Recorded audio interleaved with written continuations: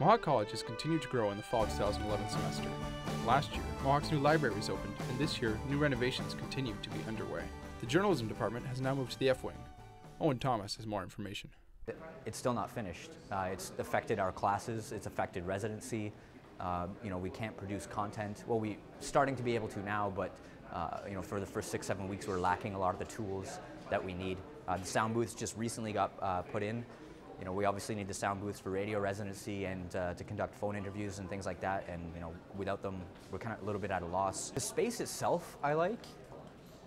It's more of the pitfalls of the equipment. Shane Mahoney, a second-year radio broadcasting student, talks about INDI101 and the new radio station. Over in the last place we had over in G-Wing, the whole room was very cramped. It was, I'd say, maybe half the area we had here, and you could get 3 people speaking on the air at once, and it was a bit dingy, it was a bit dark. The news had to be done from another room, and it's much better because we're also closer to the F-Wing, which is where all the radio production is done out of. If you're a student, people are more aware of it as well now that it's here. Last year we only had a handful of people coming over volunteering here, and now pretty much everyone's over here asking for a show.